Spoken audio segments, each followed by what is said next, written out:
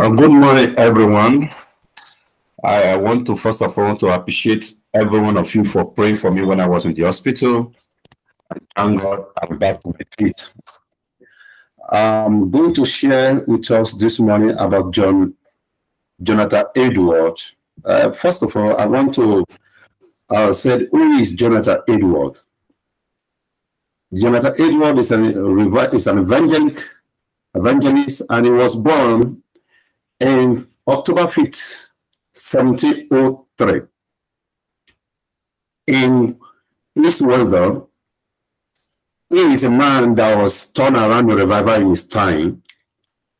I want to say during his school, during his undergraduate in 1716 to 1720, and he graduated his study in 1721 and in 1722 at Yale College. Edward was engaged in contemporary issues in theology and philosophy. He studied the debate between the Orthodox and quickly, let me just go through what is doing this revival in his time. Oh, that's fantastic. Thank you so much. I really appreciate that. And at Yale, Edward wrote almost exclusive on natural philosophy and metaphysics, simultaneously with an yet distinct from the great English dialects. In 1726, Edward succeeded his grandfather, Solomon Stoffel, as the pastor of the church in North Parts, Massachusetts, the largest and most influential church outside of Boston, turning his attention from a theological pursuit of his younger years to more practical matters. He got married to Sarah in 1727 at the age of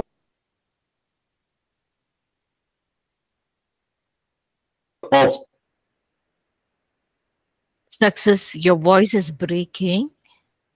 Can you recheck your network, please? 20 years.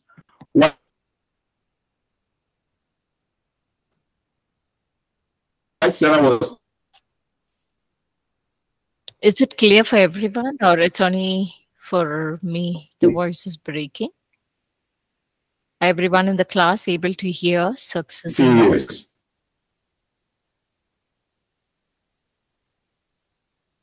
His wife.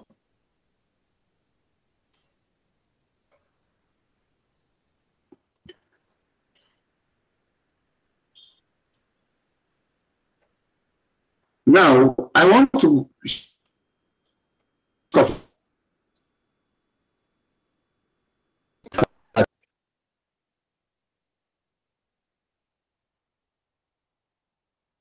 Now we can hear you, but before that your voice was breaking and we could not.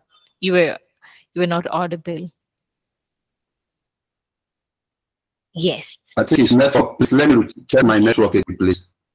Just give me 2 minutes. Let me restart my network because its network is very high. Sorry, just give me 2 minutes. You're good now. Actually, we are able to hear you now. Okay, I'm good now? Yes, yes. Oh, okay. Thank you so much on that. I'm trying to get my distance. Okay, as I was saying, what are the first to work? I said earlier that he became a pastor when he succeeded his grandfather Solomon Stoffel as a church pastor. The first thing in 1734 to 1735, Edward oversaw some of the initial steering of the first great working. He gained international fame as a revivalist and theologian of the arts after publishing a faithful narrative of a surviving work of God. That happened in 1738, which is described as great awakening in his church and served as empire model for American and British revivalists alike. In 1740s, simultaneous. Can you hear me? This network is getting problems. Yes. Oh, you can hear me, right? Yes. Now, the first and greatest hometown American philosopher, Edwards, in his time, he thought highly of his wife when he was young. When he was young, there are 10 things I noticed about him that I want to capture that everyone knows. Number one, he came from a large family with a pastoral heritage. That's when he was born in East Edwards. Secondly, Edwards Jonathan, in all the conversation and work of satisfaction came through the struggle. Everything about him initially was a struggle for him. Sanctification was a struggle. From his childhood was a struggle. That can be seen in 1721. Number three, he pastored his first church when he was 18 years old, as teenager as he is, to tell you that God actually wants to use him. Number five, his largest tenure in the ministry was serving as assistant and then pastor of a church in his own town. That can be seen August 29, 1726. On February 15th, 1727, he was ordained. And on 11th, 1729, Stafford died and Edward became a pastor of the church. Number six, he was a key player in the first Great Awakening. And this awakening turned around the US then and England. The church where he served, the Long fired him. And I asked, why did they fire him with such anointing? That happened on June 22nd, 1750. Edward was voted out of his pastoral in his town. Several reasons are cited of his dismissal. He requested for an increase of salary. He and Sarah had 11 children. He responded to the burning among the youths. His sermons on the back books and public dedication of the innocent. Some young men have gained access to a midwife manual that contains image of his female anatomy and use it to teach the young women in town. So about 230 men who voted, only 23 stood in his favor. So that is why he was voted out. He served as a missionary to the Indians and the president of Prescott before his death. That can be seen in 1751. Lastly, on that note, he wrote an astonishing numbers of books on a variety of subjects. They would have found 73 volumes listed, while many of these volumes contain his sermon, the literacy input Edward produced. That happened in India. Now, what are his legacy? His legacy of knowing and delighting in the glory of God restorates in the church today. He's a man of fire, and he will serve and he will do well. I want to talk lastly on the mission post. In his own time, he went to the mission post of Stockbridge on the western border at his own time, where he served from 1951 to 1957. He pastored a small English congregation, was a missionary to the 150 family, and he wrote many of major work, including those that address the one. Now, I want to talk about his miracle. What he did do during his time. He preached salvation. And many believe in him. I think that is all I can do right now because I couldn't find my flash here. But actually, I will send the flash as soon as I get back to the office because it's compressive one. Thank you. Thank you, Jonathan. Sorry, thank you, Enoch, for sharing on Jonathan Edwards, and it was amazing. Yeah, so yes, when we look into Jonathan Edwards' life, we also see he was a very influential man, and he was a man of highly intellectual character, of one among the Americans, and he was widely read in the British Isles. So in a general revolt against Puritanism and Calvinism after the American Civil War. So Edward's prestige, was declined, and he was remembered mainly as a hellfire preacher.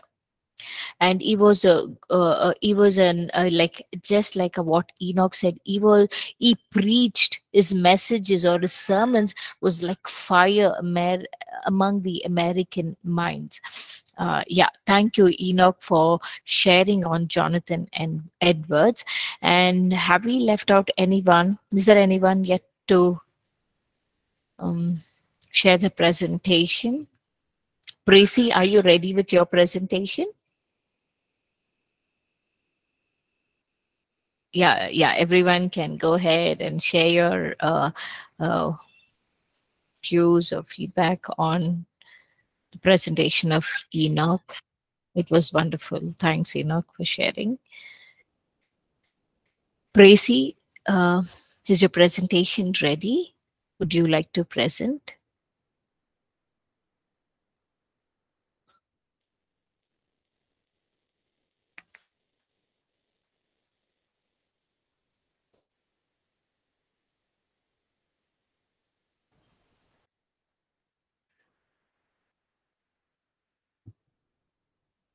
Okay. Okay, maybe for some problem, Tracy is not able to respond. We will continue with our class. Today,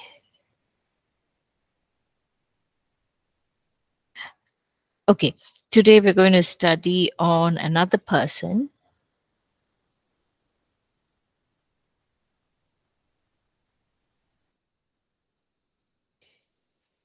Okay, David Livingston. Let me share the presentation. Give me a minute.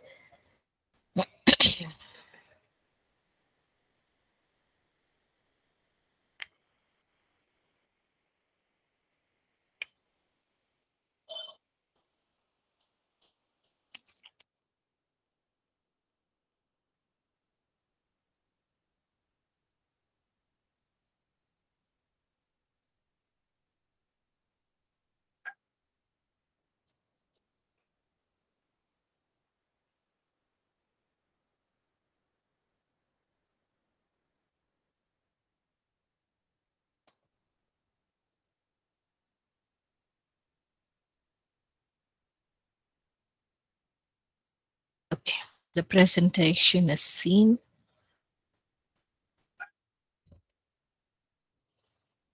Okay, so today we're going to discuss on David Livingston. He was an explorer, missionary, and an anti-slavery campaigner. He became a great hero of the Victorian era for his epic discoveries in the heart of the unexplored Africa. So he spent the last 6 years. He spent the last 6 years of his life almost, cut off from the outside world, and he lived among the tribal, the African people. And he and literally the way he connected with them, or he developed a relationship with them, he literally refused to leave Africa for any reason. So if you look at his early life, David Livingstone was born on 21st March of 1813 in the mill town of Blantyre, Lanarkshire, Scotland. His father was a committed Protestant Sunday school teacher who took a literal interpretation of the Bible. So we see that his father's religious influence played a key role in influencing the young David as he grew up, where with an aspiration to become a missionary of himself. So, from a very early age, we see that David was fascinated with geology, science, and the natural world. So, due to his father's influence, he worried that science might conflict with religion. But however, after reading Thomas Digges' philosophy of a future state, David was able to reconcile religion with science. So, due to his family's poverty, we see that David had to work long hours in a local cotton mill from the age of 10 to 26. At a very young age, we see that he started working to provide or to meet the needs of his family. So, despite the long hours, he found himself to study after work. So, his work in the mill imbued him with a classic Protestant work ethic. So, this experience left him with respect and empathy for workers and worker slaves. So in 1836, he entered Anderson's College in Glasgow to train as a medical missionary.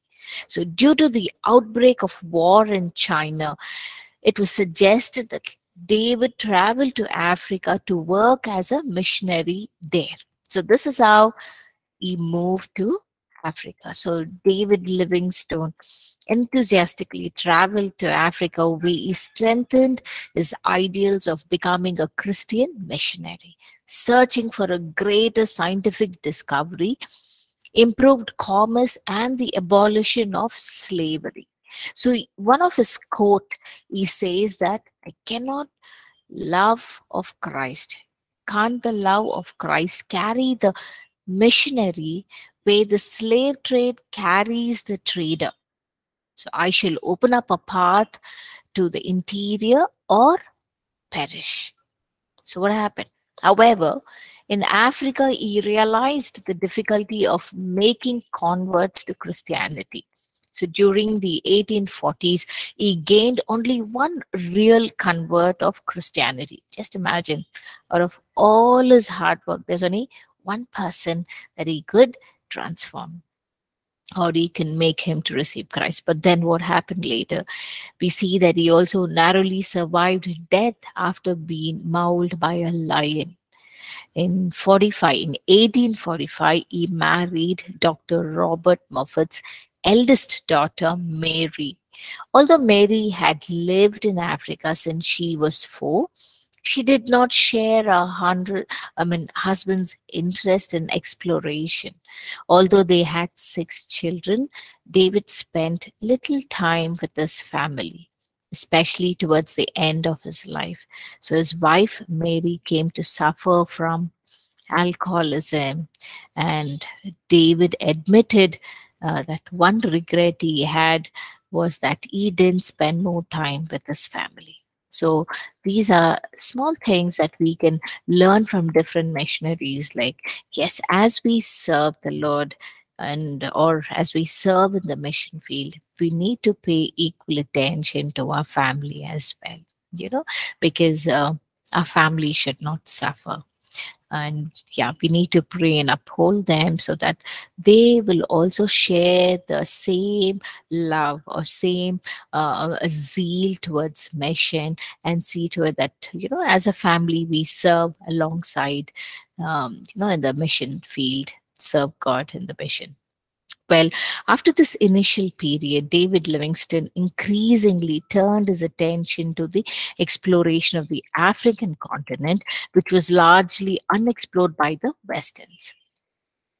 So we see that David Livingstone renamed the waterfall that was there. It has a Victorian Falls in honor of Queen Victoria. So in 1854 to 56, he made the first successful transcontinental journey across Africa from Launda on the Atlantic to Kulenma on the Indian Ocean. Okay, so we see that some of the great success of David Livingstone as an explorer, partly because of his ability to get on with the local tribal chiefs. So he traveled lightly without soldiers, and his non confrontational approach made it easier for him to be welcomed among the African tribals. So he was in a very good relationship. He was welcomed by the African tribal. So this became a good foundation for him to start sharing or preaching the Christian message. But it did not force the chief tribal to accept it. So like some of his contemporaries. So however, although he had good qualities in enduring himself to the locals, he was less praised by the fellow members of his own group. So he was often criticized for his poor leadership and judgment. So being subject to the different moods and intolerant of criticism, his fellow physician like John Kirk said of Livingstone that I can come to no other conclusion than Dr. Livingstone is out of his mind and a most unsafe leader. These were some of the quotes that his own fellow members commented about him. But nothing stopped David from ministering to the Africans. So what happened? The other members of the Livingstone servants later expressed admiration for the determination of Livingstone had in the times of difficulty, and even when he was sick, he continued to minister among the Africans. So at the end of 1850, we see that he resigned from the London Missionary Society to devote more time to exploration. So he received a commission from the Royal Geography Society, and this helped fund an exploration of River Zambezi. So what happened? So in 1866, we see that David Livingstone returned to Africa for a mission to discover the source of the Nile. So he never quite attended the goal, but it helped him to fulfill in details about the great lakes of Lake Tanganyika and Lake Meru. So Livingstone also helped to identify some of the lakes there, and unfortunately on his expedition he again lost helpers due to illness or desertion. He also had supplies stolen, and this required him to depend on the help of the slave traders, which annoyed him. So as he was in the serving period, he suffered a variety of tropical illness due to the weather and the living condition there throughout his life. So David Livingstone, he died on the mission field with a dysentery. And on May 1st, 1872, at the age of 59, he passed away. And he was known as a man of prayer, as he was serving among the slave trade. When he wants to abolish the slave trade among Africans, he ministered to them. And in his ministry, he was a man of prayer. People, the Africans noticed him always kneeling next to his bed and praying with his hands joined. So even when he passed away knelt in prayer. This is how he was in the position when he passed away. And the local African attendants, like some of them who were very loyal to David Livingstone. Some of the names are listed, but I'm not able to pronounce it correctly. Let me try, like Chuma, Souza, Nicer, Kyopre, were somewhat reluctant to give up on Livingstone. So in the end, they say, like, David Livingstone, he had no reason. He was so attached to Africans and the slaves, the tribal people who lived there, that they said his heart was connected here.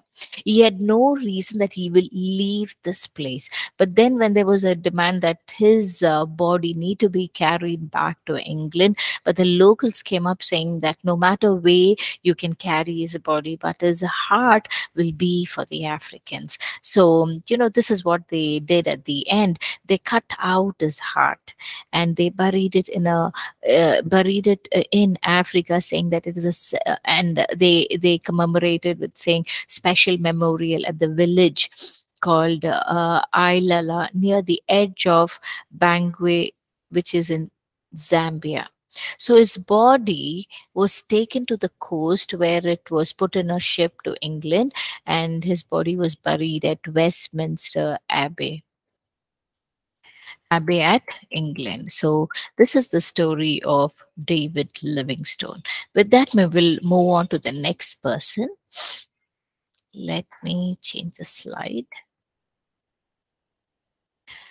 Yeah, this is some of the quote that David Livingstone shared. If you have men who will only come if they know that there is a good road, I don't want them. I want men who will come if there is no road at all. So here he's talking about the simple attitude of serving. We need to step in with the heart of serving, not knowing the comfort. Yeah. And there's also another beautiful quote shared by David Livingstone is, I would rather be in the heart of Africa in the will of God than on the throne of England out of the will of God. So from these quotes, we could make out his love towards the Africans and the tribal people among whom he served during his last period before his death. Yeah, with that, we will move on to Hudson Taylor. Yeah, Hudson Taylor was a missionary to China. He was also a German evangelical Lutheran missions. He formed it in 1843, and his full name is James Hudson Taylor, and he was a British Protestant Christian missionary to China and the founder of the China Inland Mission, which is in short known as CIM. Now OMF International. It's known as OMF International. So Taylor spent 51 years in China. The society that he began was responsible for bringing over 800 missionaries to the country who began 125 schools and directly resulted in 18,000 Christian conversion, as well as the establishment of more than 300 stations of work with more than 500 local helpers in all 18 provinces. So Taylor was known for a sensitivity to Chinese culture and zeal for evangelism. So he adopted wearing native Chinese clothing, even though this was rare among missionaries of that time. So under his leadership, we see that the CIM, what is the full form of CIM? China Inland Mission. Okay, the CIM was singularly non-denominational in practice and accepted members from all Protestant groups, so including individuals from the working class and single women, as well as the multinational recruits, primarily because of the CMI's campaign against the opium trade. So Taylor has been referred to as one of the most significant Europeans to visit China in the 19th century. So now we see that there's no other missionary in the 19th century since the Apostle Paul had a wider vision and had carried out a more systematic plan of the evangelizing on a broader geographical area than Hudson Taylor. We see that Taylor was able to preach in several varieties of Chinese, including Mandarin, Chaozhou, and Wuf dialects of Shanghai and Ningbo. The last of these he knew well enough to help prepare a colloquial edition of the New Testament written in it. Well, if you look out his early days, Taylor was born on 21st May 1832, and he was a son of a chemist and a Methodist lay preacher, James Taylor, and his wife, Amelia. So, as a young man, he ran away from the Christian beliefs of his parents.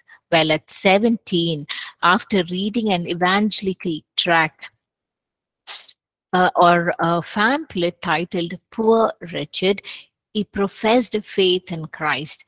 And in December 1849, he committed himself to going to China as a missionary. And at this time, he came into contact with Edward Corrin of Kensington. So, one of the members of this first missionary party of the Plymouth Brethren to Baghdad. So it is believed that Taylor learned his faith on mission principles from his contact with the brethren, and Taylor was able to borrow a copy of China.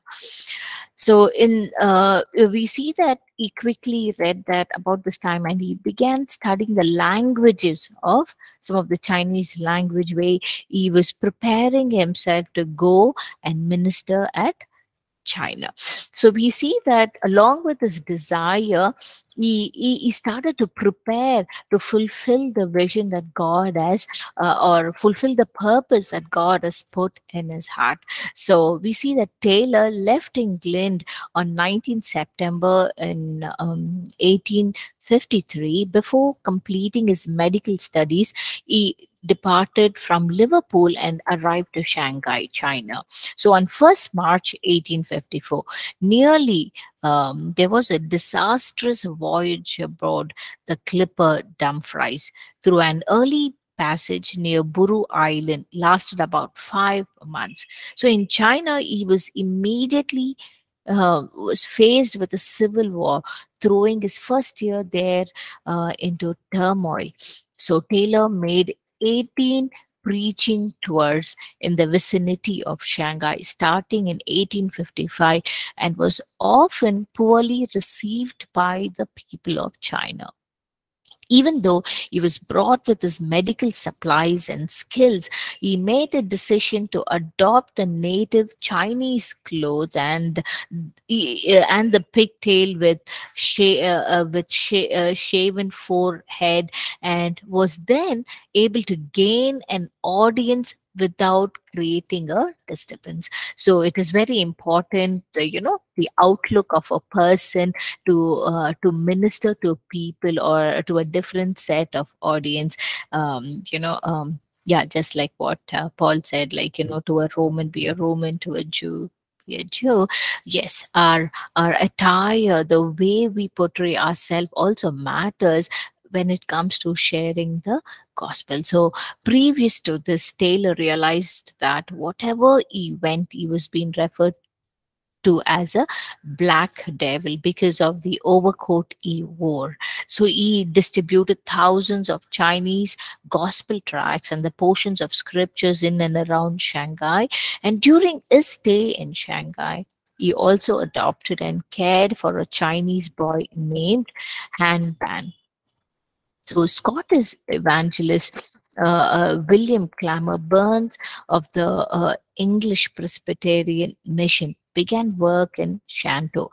You see that how he ministered in this area, and he was received well by these people. Just give me a minute. Yeah, he was received well by the people.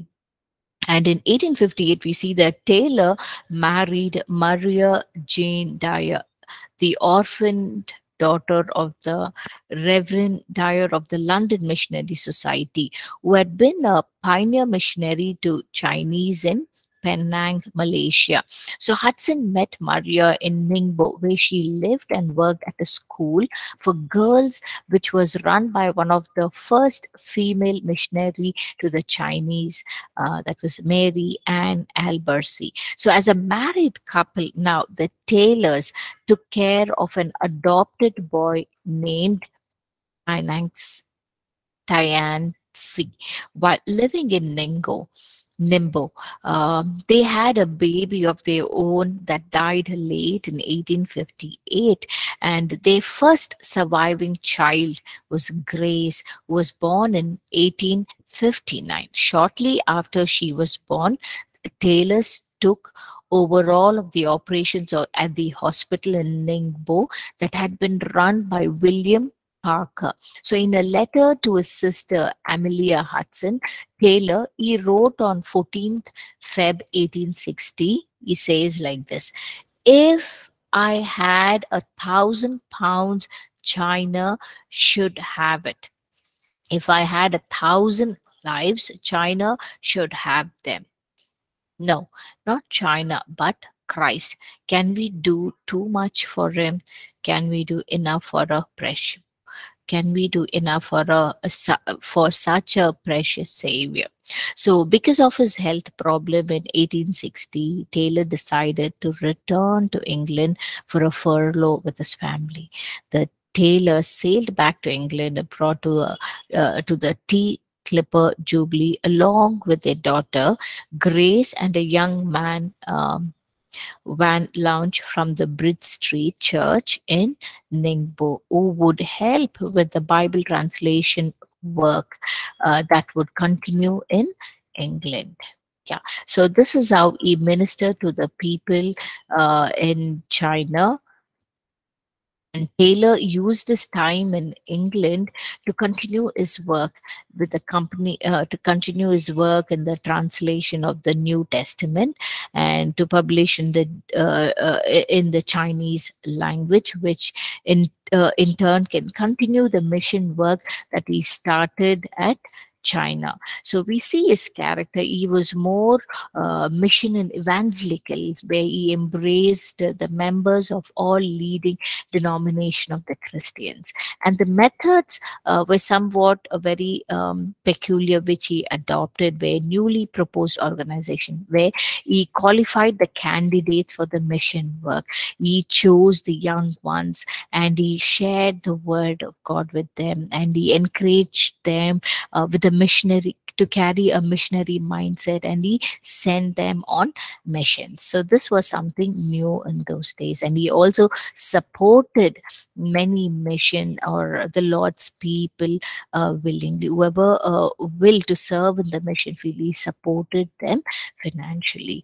And we also see that due to his health condition, Taylor remained in Switzerland and with his wife, and in 1900 not in 1900, sorry, yeah, Taylor returned. Yeah, later he also returned to China for the 11th and the final time to visit and see how the mission fields in China is growing and how the people whom he appointed are ministering to. And later, due to his health condition, he passed away. Yeah, so this is what about Hudson Taylor is all about.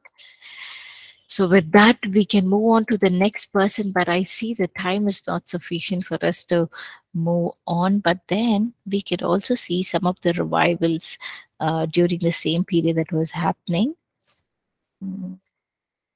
Let me check that. Yeah, happening in different places.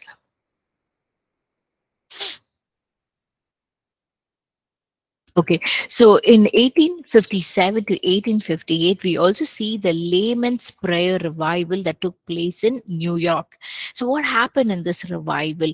It was a revival that was biggest and widespread revival in American history, where it began as in a small noonday prayer meeting with about 6 people. So in a matter of months, this team grew to 10,000 people meeting for prayer. And this spread across America, and it estimated 1 million people converted and another 1 million revived over 2-year period. And this was led by the laymen across the America. And we see that the revival that started in New York in 1857, it affected several other parts of the world, at the same time, which includes Wales, Scotland, Ireland, Britain, Germany, Germany, Sweden, Netherlands, and the West Indies, also affecting South Africa, India, and Indonesia. So this period, in 1857 to 1861, the world saw the revival breaking out globally, almost everywhere. So almost everywhere at the same time, and it seemed to be spreading like fire.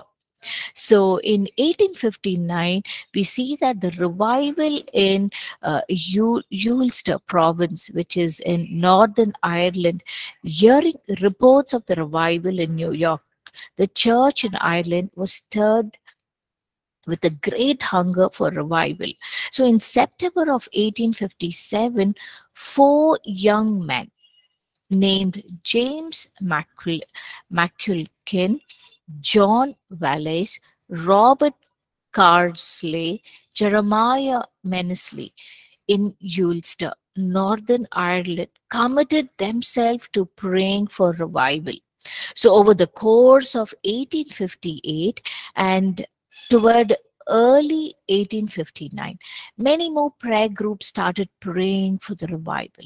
So it is estimated about 104 prayer groups all over the city of Ulster were praying almost day and night for the revival. So we say that James McCulkin organized a bigger prayer meeting on almost day and night for revival. So he organized a prayer meeting in March 14th, 1859, and that was attended by 300 people standing in the rain and mud. They were gripped by the power of the Holy Spirit, where nothing could disturb them or could, move away from that meeting due to rain. So during the message, there was a lame man who was preaching for about 100 people, fell to the ground under the conviction of sin.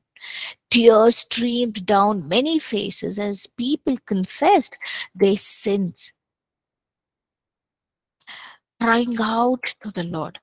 And there was a revival fire that it was so much visible, they ignited and began spreading into the homes and marketplaces. So on May 17th, the whole town was under the convicting power of the Holy Spirit.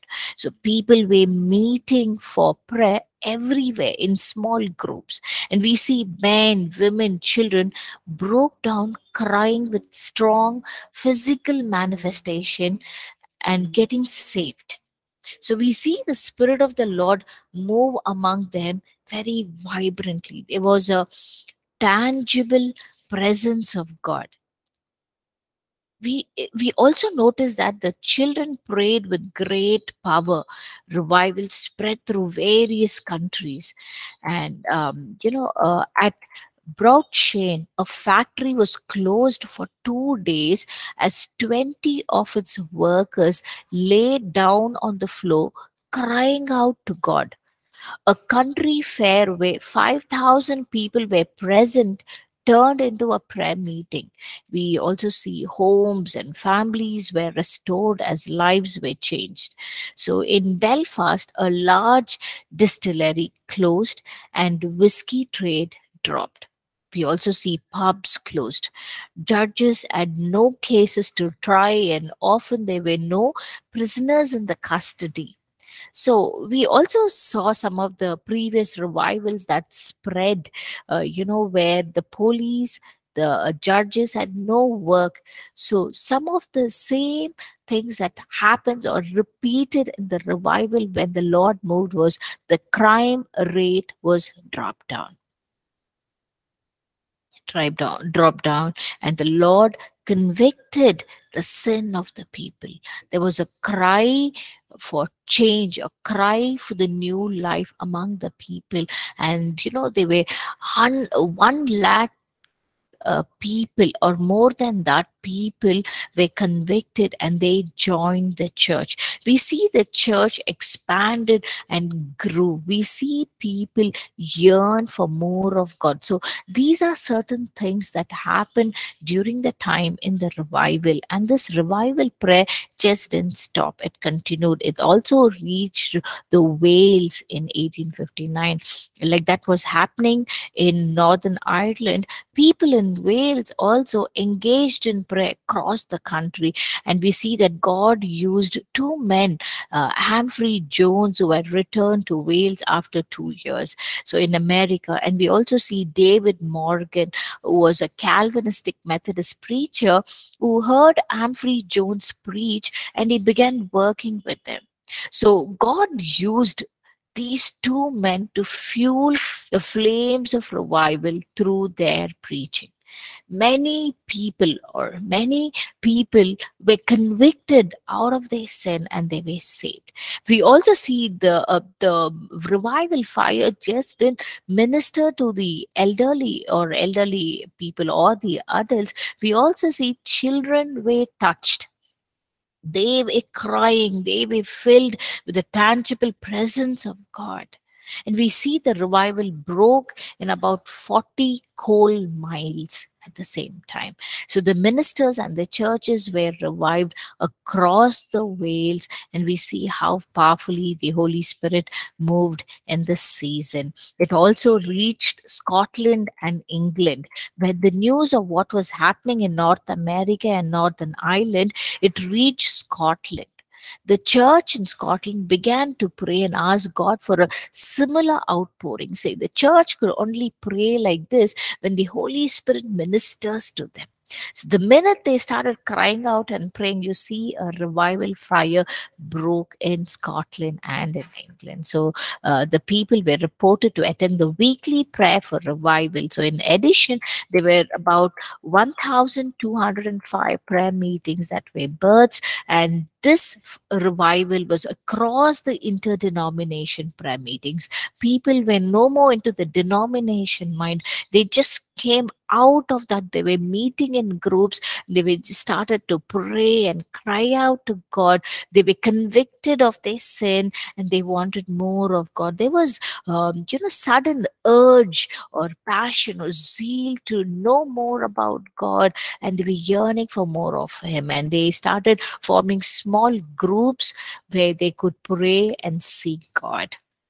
So this is what was happening, where there was a rise of people joining the church, and the people were added every day to the church. And this is how the revival broke in different places in North America, England, Northern Ireland, Scotland, and the other places. Yeah. So with that, we will stop with today's session and we can pray and ask God how these lay people, just in form of small groups, the thirst or the urge for revival, they just prayed, Lord, revive me. Help me to carry that revival fire. And this passion spread throughout. Can we all pray in that way? Dear God, we thank you, we praise you. Father, as we studied about the revivalist and the revivals, how the lay people prayed, and there was a revival that broke out. The revival fire burst throughout the world, Lord, in different places, oh Father. People were convicted of their sin. Churches were birthed. Church people were added to the church. Lord, I pray that, Lord, we come as we are, Lord, into your hands. We submit ourselves, Lord. We pray that you will revive us, Lord, for us to carry that revival fire in our time, Lord Jesus. Thank you, Father. Thank you for reviving us. Thank you, Lord, for increasing us to carry that fire, to carry that zeal, to know more about you, to to share the gospel about you to everyone around us, Lord, to spread the love of Christ to people around us, oh Father. Help us to be the carrier of your word, carrier of your light, carrier of your fire. Spirit of the living God, you move among us, Lord, despite the place where we are.